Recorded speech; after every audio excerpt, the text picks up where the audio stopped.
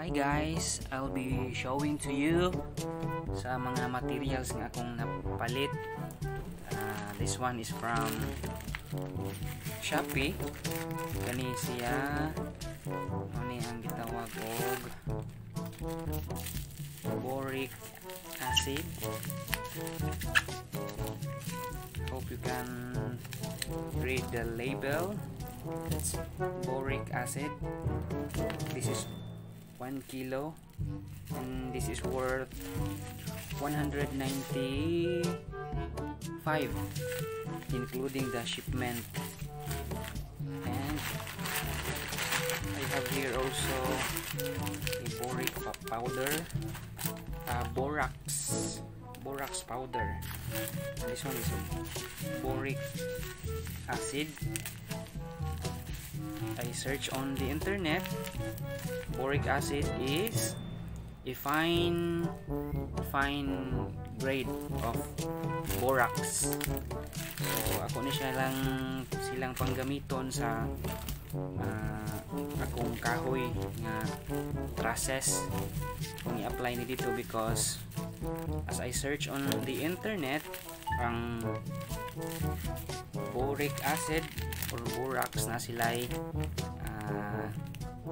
properties nga matawag na to nga fungicide, insecticide, as well as pesticides, no? So fungicide kay ang mga kahoy kay kung ano na sila mag-molds, sumunang imuhan ni siyang applyan ani para dili na sila mag-molds aron dili madali malata.